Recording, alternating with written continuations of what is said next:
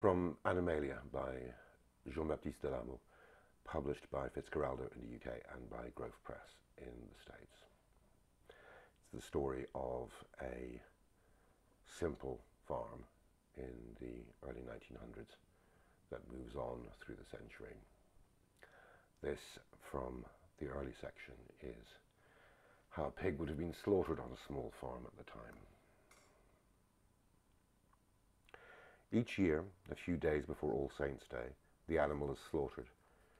In the early morning there's a great commotion, mother and daughter joined by women from the neighbouring farms, old Mother Fabre and her daughter-in-law Madame Roque and her brood of children set to boiling large quantities of water and ready the basins and a large barrel of tarred wooden staves.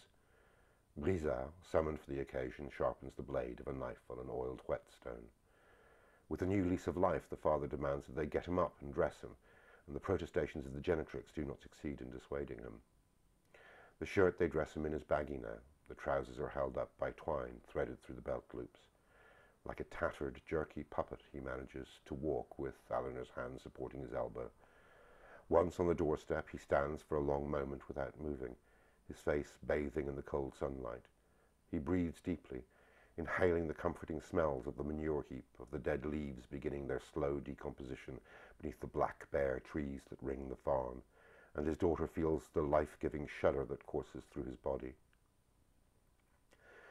Dragging his feet, he reaches the little worm-eaten, hob-nailed bench that is warped seat and sits on it one last time, while the genetrix drapes two thick blankets and his cloak over his shoulders. "You can't say I didn't warn you," she says. Father does not seem to hear her and turns towards Alphonse, who comes over to sniff him, reaches out a hand to stroke the greying head, but the dog scurries away, tail between his legs, under the misted eyes of the father. Soon shrieks can be heard from the sky. Alphonse stands in the middle of the yard, barking, and Brizard gets to his feet, running the sharpened blade of the knife against the pad of his thumb, leaving a shallow gash in the hard skin. Marcel suddenly appears, dragging behind him into the daylight and using every ounce of his strength, the pig he has hog-tied and muzzled with a length of rope. He drags the still struggling animal on its side as a long guttural squeal comes from its snout in a spray of white spittle. The mother brings over a basin, and in the instant when the sticker approaches and the sun reflected on the knife's blade casts a fleeting flicker onto Marcel's face, the pig surrenders, freezes in the vice of hands restraining it. Its eye fixes the blue of the sky, streaked with wisps of low fog. Its breath condenses. Its bladder empties onto its hind hocks. From the bench, the father approvingly gauges the size of the pig.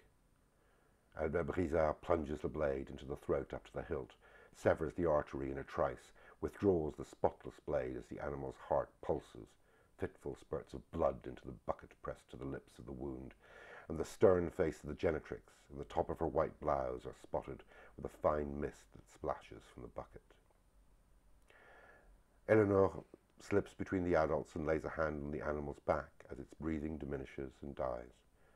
When the genetrix straightens up and hands the bucket to the neighbours who carry it away, she does not bother to wipe away the drops caught in her eyebrows and the downy hair of her cheeks. The men grab the now pliable carcass and lift it up so that the last of the fluid can drain out.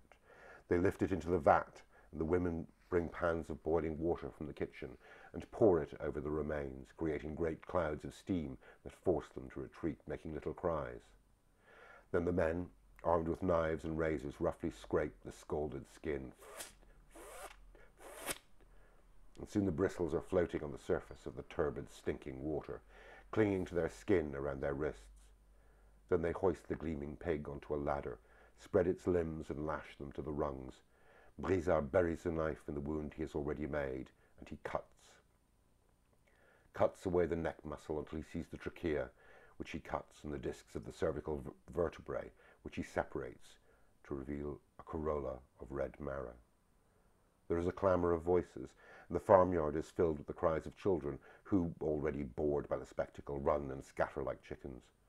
The pig's trotters are also cut off, the cartilage is broken, the bones disarticulated, the abdomen is sliced open, and the mass of entrails, exhaling soft tendrils of steam, is deftly detached by Brizard, working his knife blade in a patient, sawing motion, plunging his hands deeper to support the intestinal circumvolutions. He excises the anus, separates the pinkish mass of the lungs, sections the nerves, and finally pulls out the sagging, stinking load and lets it drop into a tub which the women take away. Now sitting next to the father, Éléonore stares at the genitrix, astonishingly genial, surrounded by women, smiling. The women are armed with little blades, their hands smeared with bile and excrement as they cut and squeeze the innards, which they rinse thoroughly, then roll out in front of them in long translucent ribbons. The enucleated pig's head is boiled and then picked clean of every morsel of meat to make pâté.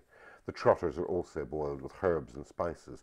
The ham hocks are salted and hung from the rafters to dry.